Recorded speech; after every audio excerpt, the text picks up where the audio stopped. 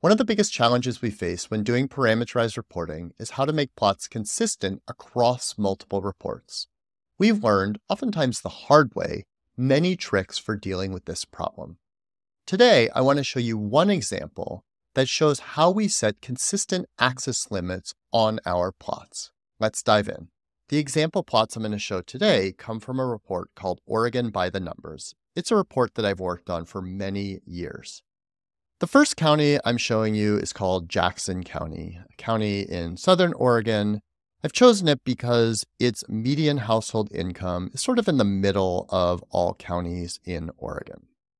Now let's flip over to Harney County. You can see that Harney County's household income is a lot lower. But when we make this flip from Jackson County to Harney County, you can see the size of the Oregon bar stays the same. You might not think that's a big deal, but as I'm going to show you, by default, when you make multiple plots, that actually won't happen, and we'll talk about how to deal with that. Next, let's look at Washington County. You can see that Washington County has a very high median household income. In fact, it's the highest of any county in Oregon. And you can see that it goes well beyond the Oregon bar, but again, the size of that Oregon bar stays consistent.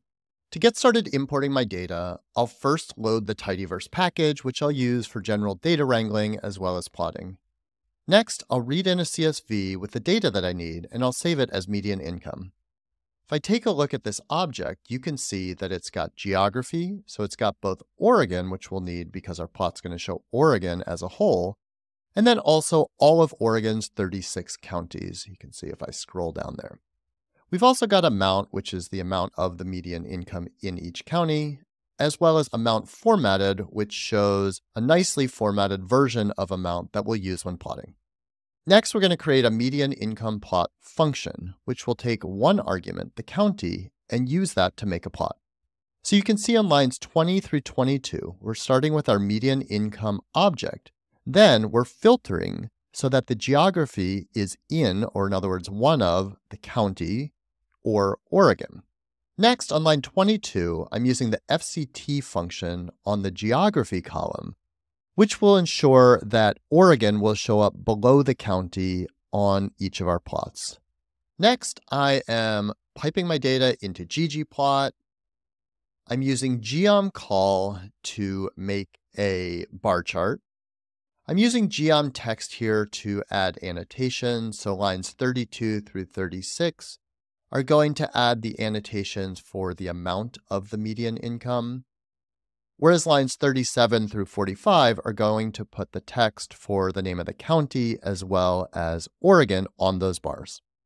Finally, we are using scale fill manual to set our values as gray and dark green, so Oregon will be gray, the county will be dark green, and then finally, we're using theme void in order to remove all elements because, as you can see, our plot is quite basic. Okay, I'm going to run my function, and then here I have some sample code that's going to enable me to make some sample plots.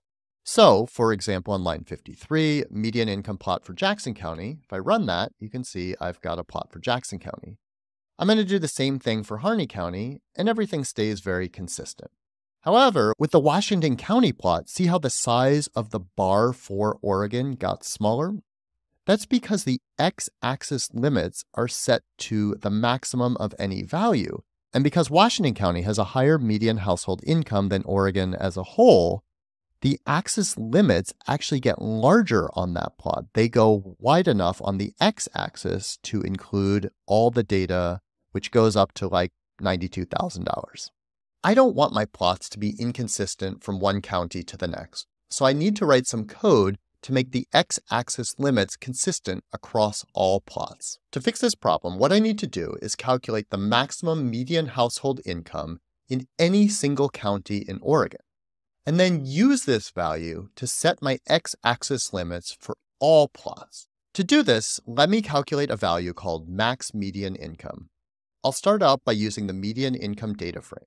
Then I'll use the slice max function. I'll say order by equals amount. In other words, use the amount variable, and n equals 1. In other words, return one row. That will give me one row. Then I'm going to use pull amount. So in other words, return the amount value.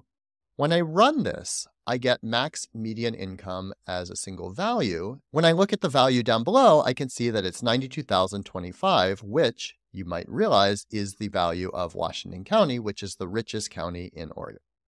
Next, what I'm going to do, you can see on lines 79 through 81, is I'm going to add some code for scale x continuous. Now, I'm just showing you this code here. You can't actually run this on its own, but I'll show you how I add this to my function in just a minute. So I'm saying scale x continuous limits equals C0, comma, max median income. In other words, we'll set the limits of our x-axis to go from 0 to the max median income value, which, as a reminder, is the max median income for any single county across Oregon. So now you can see I've created a new function called median income plot v2. At the top on lines 85 through 91, you can see where I'm calculating that max median income value. Then if I scroll down, this is all the same until we get to the very bottom. Look on lines 124 through 126, and you can see that I've added scale x continuous has those limits from 0 to max median income.